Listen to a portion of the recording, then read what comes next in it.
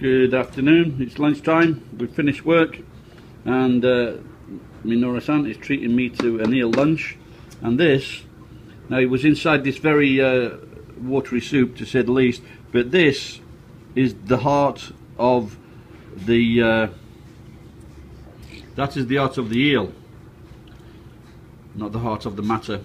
And Minoru-san is a very wise man, and it's in Japan. They say that this is good for your eyesight, but also eel is usually very popular time for eel is in the summertime, because they say it gives you stamina, not stamina.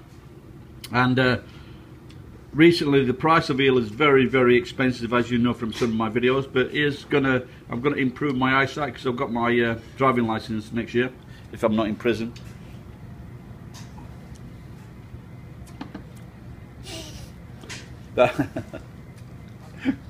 Well, it's good for my eyesight, that's all I can say.